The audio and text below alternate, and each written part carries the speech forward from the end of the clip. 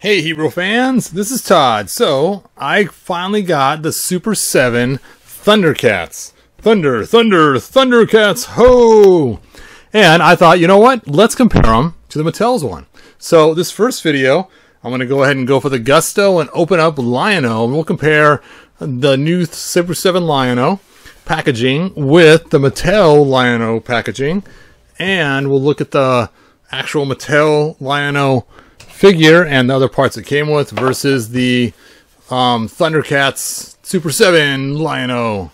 So let's go ahead and get this open and take a look at it.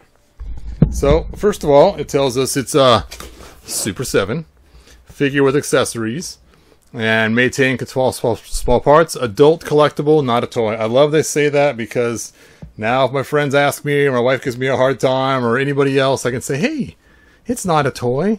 It's an adult collectible. So with that, let's go ahead and take a look at this Lion-O and see what he looks like. The Ultimate Lion-O. Ooh, look at that. They got a shiny red. You can see that or not. Look, ooh, that is so cool. Let's pull this out of the box. Oh, very nice packaging.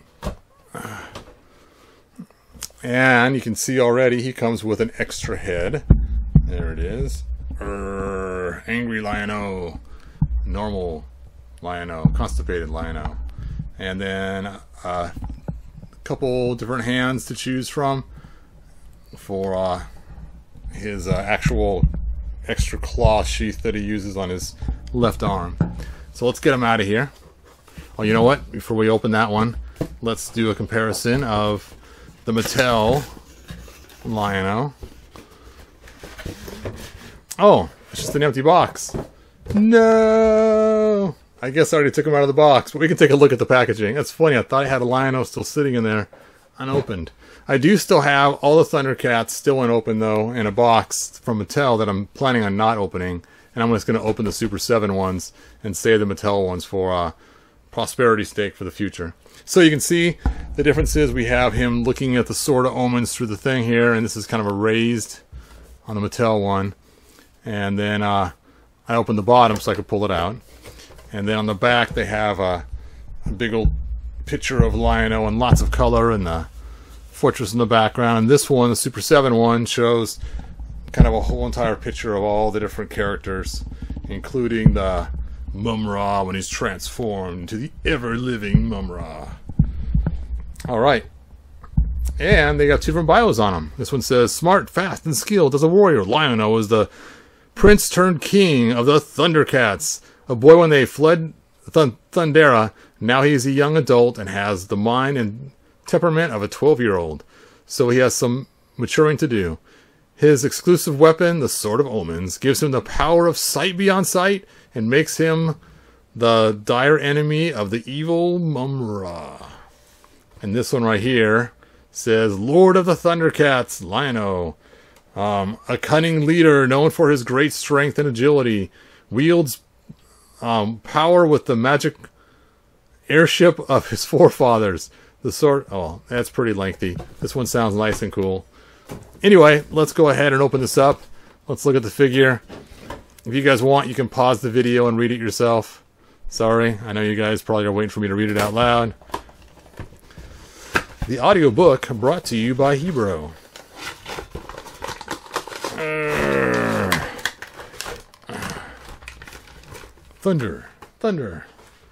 ThunderCats. Alright, so this is 2 layers. It has an inner layer that has a cool book, which is always fun to get little books. And it does not open, it's just a solid piece, but it still looks really cool. So there we have the ThunderCat lore book. I don't remember the storyline of the book, but it must be something, otherwise I wouldn't include it. And he has a bunch of extra hands. Tink, tink, tink, tink, tink. There's all his hands. And let's go ahead and get to the figure himself. Let's pop out this extra head. That is pretty cool looking. I wish they would have used a different hair sculpt though on it, like his hair is blowing the other direction or something. And so you could stick this on your Mattel one. I'm not going to pop his head off because I don't think his head's supposed to be removable in the Mattel one without hot water, so we're not going to do any head swapping on him. Let's pull out the sword and compare swords. So, similar but yet different. It looks like, size-wise, yep. So, let's see. Here we have the Mattel one, and the blade's actually bigger than the Super 7 one. So you can see the blade's actually bigger, so it's not the same molds. And the way it's shaped on the bottom is also slightly different too. This one kind of wraps more around, and this one is more flat. And then the actual symbol itself is actually clearer on the Super 7 one. So, interesting. You can see the Mattel one kind of has a slight indent right there, and the Super 7 one's nice and smooth. So the emblem in the Super 7 is actually better. I like the shape of the sword of the Mattel one better for the sheath. Not the sheath, but the handle and the guard. But I don't know about the blade. I haven't decided which blade I like better. Post in the comments, let me know you like the thicker blade or the thinner blade better. I better put that back in his hand before I forget whose is whose. So now let's get him out of here. And he has no rubber bands holding him in. So let's just pop him out of here. Alright. So, here's some interesting things. Is normally, when Super 7 figures come out, their pinholes are smaller than Mattel's, but these are the same size. Makes me almost wonder if they might have used the same factory or something. I'm not sure. At least the same molds or something. He has these gnarly hands in this one. They're very soft rubber too. And the coloring is slightly different. You can see it in their faces slightly.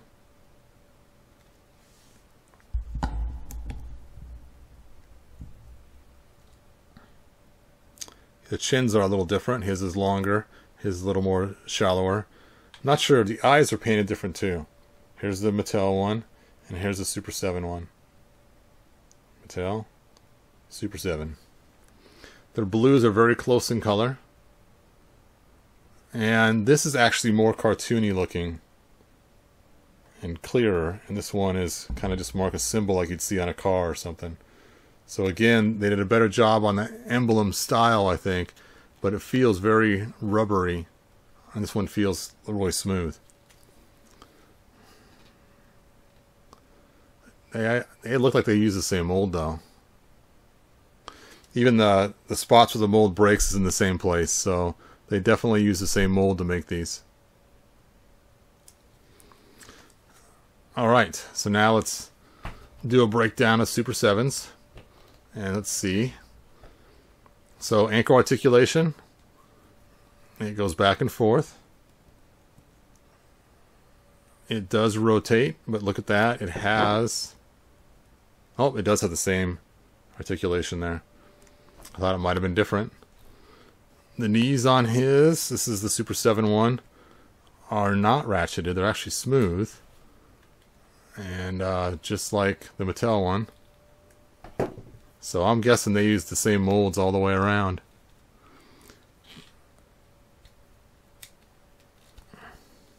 Which scares you about the head. We'll see how easy it is to pull off if they changed it or not. Oh, the waist is tight. There we go. Ab crunch. Shoulder movement. The elbow does bend. Like I said, he's got some really rubbery hands. Alright. The coloring just looks a little different. I don't know. It's just kind of strange. It's almost like a muted version, just slightly. I don't know if you can see it in the camera or not. Like this blue is just a little bit brighter than this blue.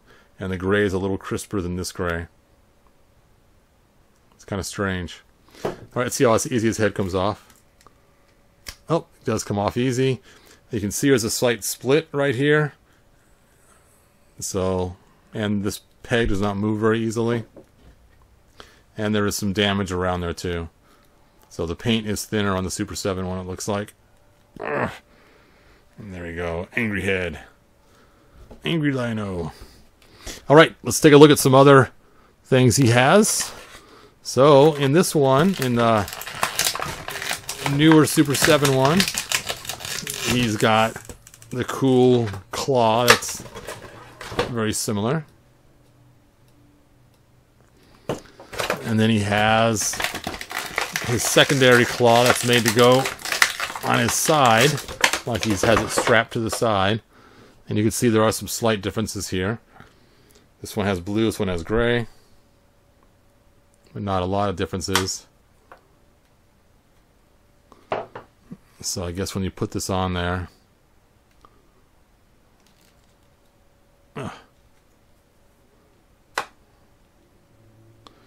Well, that does not hook on there very easily. On the Mattel one, you can see this actually sticks out and actually has a spot for it to click into place. On the Super 7 one, it's not sticking out as far. Maybe I gotta push those shorts in more. We'll force it into place to see how it works. There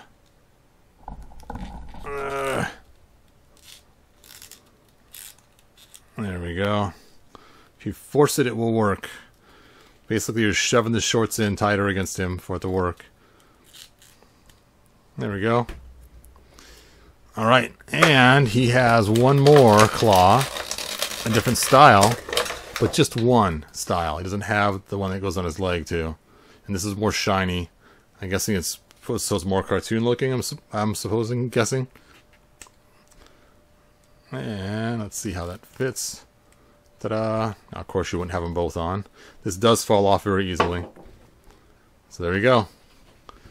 And he doesn't come with the short sword. I don't think. I didn't see that in there. Nope. No short sword. You only get the long sword. Let's swap out his hand so he can grasp his sword firmly. Grasp it firmly.